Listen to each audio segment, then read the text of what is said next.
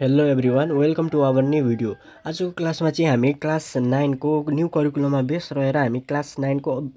Optional compulsory म्याथमेटिक्सको हामी linear इक्वेसनको part 2 लिएर आएको छौँ, जसमा चाहिँ हामीले पार्ट 1 मा चाहिँ अघिल्लो पार्टमा हामीले लिनियर इक्वेसनको क्वेसन नम्बर 1 गर्दा गर्दै लङ भिडियो भएको थियो, एकदमै लामो भिडियो, झन् 20 मिनट लागेको थियो एउटा क्वेसनलाई गर्न। मैले किनकि बुझाउँदै गरेको थिएँ त्यो क्वेसन एकदमै बुझाएर गरेको छु र यो पार्ट 2 मा हामी जति पनि भ्याइन्छ 4-5 मिनट गर्नेछौँ। 4-5 मिनटमा जति पनि क्वेसन भ्याइन्छ त्यति क्वेसनलाई समराइज गर्नेछौँ र त्यसै गरेर अर्को पार्टमा चाहिँ हामी अर्को क्वेसनहरू लिएर आउनेछौँ। र अब यो पार्टमा जति भ्याइन्छ 2-3टा क्वेसन जति भ्याइन्छ यो पार्टमा गर्नेछौँ र अर्को पार्टमा हाम्रो नभएको क्वेसनहरू अर्को पार्टमा आइहाल्छन्। सो मसँग चाहिँ यही मैले अघिल्लो पार्टमा पनि भनेको छु, यो रिडमोर पब्लिकेसनको 10 सेट भनौँ न, 10 सेट अथवा क्वेसन ब्याङ्कबाट म गर्न गइरहेको छु। अब यहाँनिर हामीले पार्ट 1 मा अब यो पार्ट हेर्नुभन्दा चाहिँ अगाडि अघिल्लो पार्ट हेरेको छैन भने यो भिडियो नहेर्ने, किनकि पार्ट 1 हेरेर मात्रै यसमा आउने त। सो अब हाम्रो यो क्वेसन चाहिँ मैले कपी गरेको छु क्वेसन यहाँ पेपरमा, र यहाँ क्वेसनले के भनौँ भन्दाखेरि 2 नम्बरमा हामी 1 नम्बरको हामीले सकिसक्यौँ यो डिजेलहरूको। अब क्वेसन नम्बर 2 मा भनौँ 5 years ago father as was 4 times son's age. यो फर्स्ट स्टेटमेन्टले के भनौँ भन्दाखेरि 5 years ago father as was 4 times son's age भनौँ। अनि सेकेन्ड त्यसै गरेर दोस्रो स्टेटमेन्टले के भनौँ भन्दाखेरि now 2079 bears the some of their ages is 45 years then भनिरह। अनि क्वेसन नम्बर 1 मा के छ भन्दाखेरि represent the given statement in terms of linear equation. त्यसै गरेर question number बीले find the present age of father. त्यसै गरेर question number सीले find the birth year of सन भनिरहेको छ। अब यो क्वेसनलाई कसरी गर्ने हेरौँ। अब यो क्वेसन सल्भ गर्न गइरहेको छु र कसरी गर्ने त्यो तरिका पनि सिकाउनु गइरहेको छु। अब हामीलाई दिएको छ 5 years ago father as was यति भनेर दिएको छ, तर हामीलाई थाहा छैन प्रेजेन्ट एज के हो भन्ने थाहा छ त छैन नि। अनि प्रेजेन्ट एजमा त 5 वर्ष घटाउँदा त 5 years ago कुरा आउने हो। सो त्यो गर्नको लागि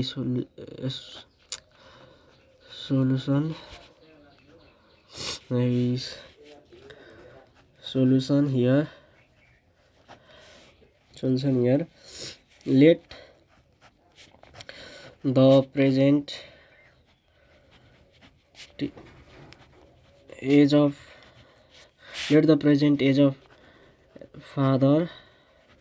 and son be x years and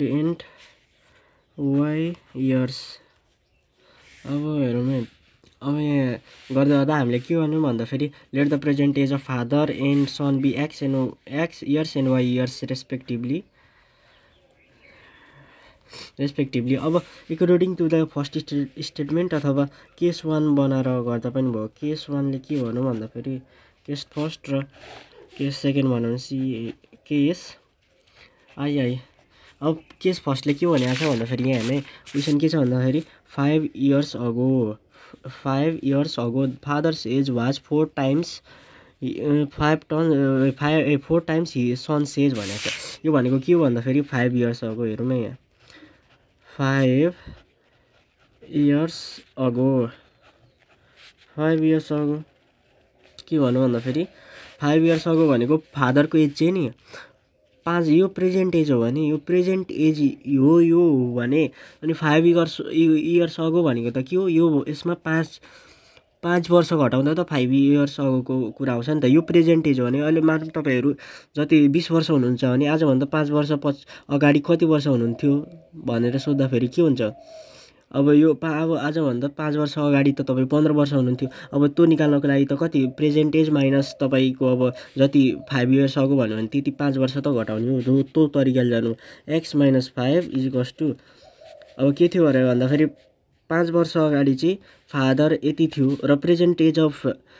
के छ हाम्रो सनको एज चाहिँ के छ मानेको छौँ y इयर्स, र y भनेको पनि के नै हुन्छ अब 5 years ago भनेको छ नि त y - 5 त छँदैछ। यो प्रेजेन्ट एजमा 10 वर्ष थियो भने 5 वर्ष घटाउँदा यति थियो अरे, अनि इन्टु फेरि के भनेको छ 4 पनि भएछ 5 y - 5 अनि इन्टु 4 भनेको छ नि त। के भनेको छ भन्दाखेरि यो चाहिँ फादरको एज चाहिँ 5 वर्ष अगाडि सनको एजको 4 गुणा थियो भनेको छ। यो यसरी गर्ने हो, यसमा y - 5 गर्ने अनि इन्टु 4 त्यसै गरेर और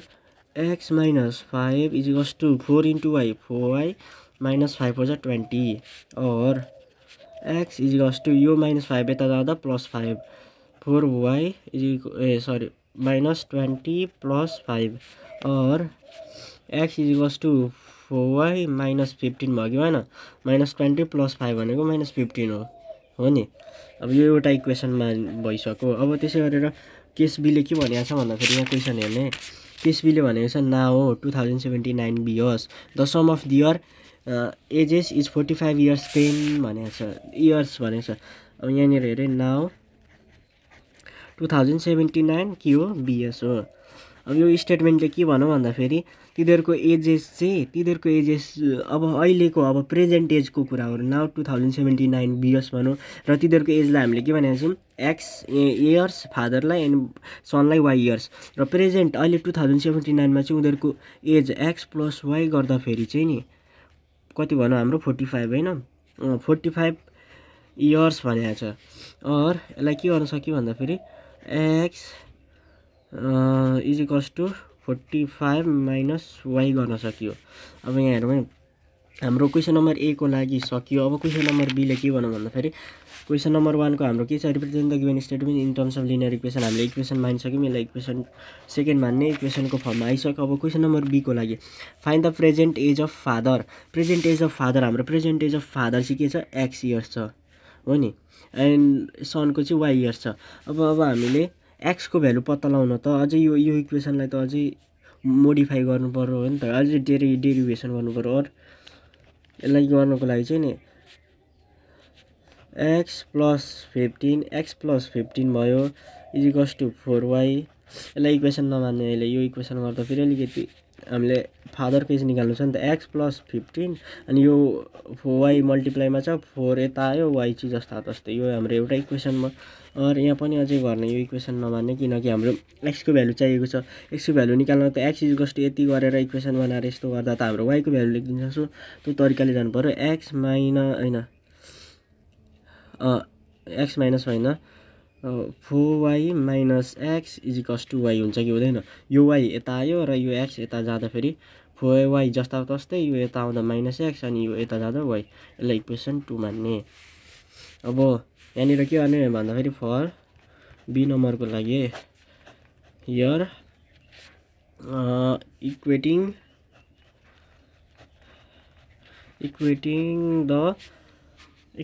द भ्यालु अफ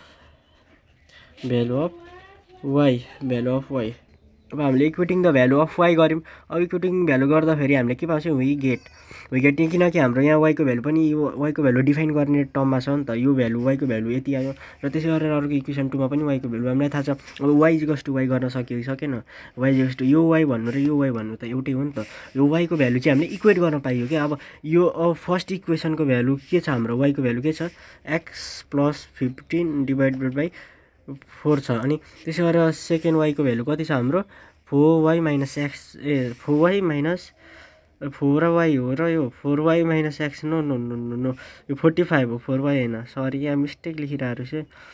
45 हो है, यो 45 minus x is to why, यहाँनिर चाहिँ हाम्रो 45 माइनस एक्स हो नि।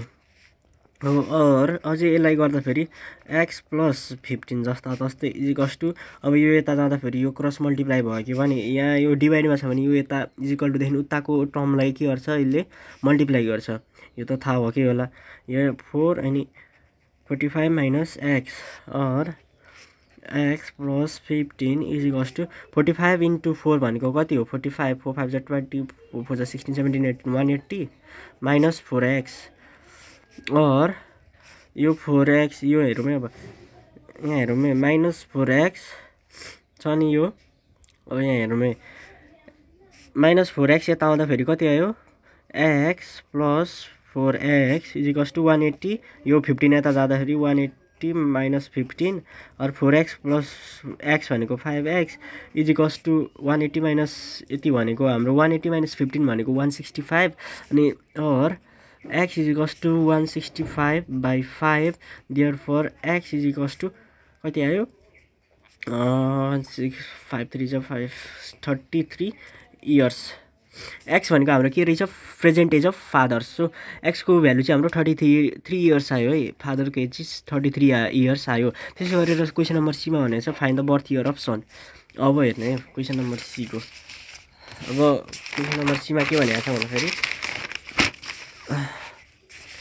Question number C for C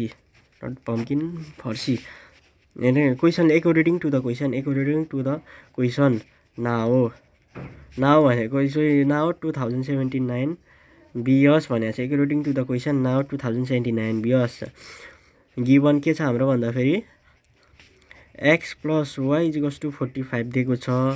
और x को भ्यालु हामीलाई 33 थाहा छ प्लस y इक्वल्स टु 45 और y equals to 45 minus 33 therefore y equals to 12 YRS सनको as चाहिँ 12 इयर्स रहेछ अब यहाँनिर क्वेसन नम्बर सीले त हामीलाई सनको इयर फाइन्ड गर भनेको छैन नि त find the birth year of सन भनेको छ birth year of sun find गर भनेको छ अब हामीलाई प्रेजेन्टेज अफ दो सनको पनि थाहा भयो फादर हेन्स अब यहाँ के लेख्नु भन्दाखेरि hence ENT present ages of father and एसो and sun or father means 33 years and 12 YRS respectively here फेरि अब अगेन गर्नु पर्यो नि त हियर किनकि हामीले बर्थ इयर पो फाइन्ड गर्नुपर्ने छ त सनको त अब here current date is equal to 2079 years and present age of son equals to 12 YRS therefore BIRTH birth year is equals to 2079 minus 12 YRS is equals to 2079 मा 12 घटाउँदा कति हुन्छ 9 मा 2 घटाउँदा 7 1 घटाउँदा 6 20 BS यो इयर्स हैन है अब यस त BS मा कन्भर्ट भयो नि त is equals to 2067 BS therefore birth year भनेको कति रहेछ birth year is equals to 2067 BS हो यसरी नै गर्ने यो क्वेसन हामीले यतिसम्म गर्यौं ल आजको लागि यो भिडियो यति नै किनकि क्वेसन नम्बर 2 मात्रै गर्दा फेरि यत्रो लामो भिडियो भइसकेछ झनै 15 मिनेटको भिडियो भयो र यो क्वेसनहरुलाई यसरी नै गर्ने हामी अर्को क्वेसन नम्बर अरु क्वेसनहरु हामी पार्ट 2 पार्ट 3 अब त्यसै गरेर पार्ट 4 अब जति पनि लाग्छ त्यो पार्टहरुमा यो हामी भिडियोहरु अपलोड गर्ने नै छौं सो त्यति समयको लागि चाहिँ अब भनौं न त्यति समयको लागि गुड बाइ